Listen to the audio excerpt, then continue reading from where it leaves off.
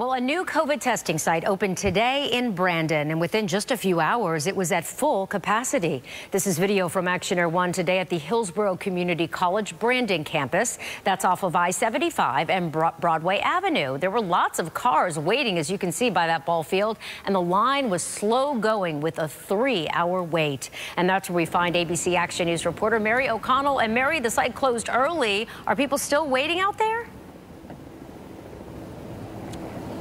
There are a couple people who are still in line right now, but really it's dwindling, the lightest we've seen it all day, because it is closed right now. And it only took this site about 5 hours to reach capacity for the day, closing about 3 hours early to new people. This is a drive-through site, and you should be prepared for a wait if you come here in the future. Now, at one point today, county officials told me the HCC Brandon testing site was about a 3-hour wait, but the lines appeared to be moving efficiently all day. That demand isn't surprising at this point. We've seen sites across our area flooded with people looking for a COVID-19 tests. As of 3:30 this afternoon, Hillsborough County tells me about 1,300 tests were given at the HCC Brandon site, about 1,600 tests at the Progress Village Park site, and about 1,500 tests at the West Tampa site. Officials explained to me how they evaluate the demand through the day and make adjustments to stay open or closed for capacity.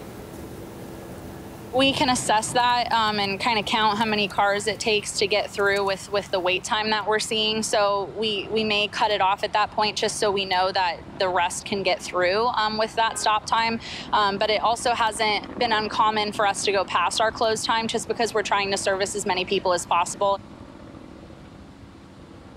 This is the county's third testing location. The other two are at Progress Village Park and the West Tampa Community Resource Center. Now, again, the county's sites have all closed for the day, but they are open daily from 9 a.m. to 5 p.m. And if you want to find a closer testing site to you or just take a look at the available locations in your area, you can head to our website, abcactionnews.com. In Hillsborough County, Mary O'Connell, ABC Action News.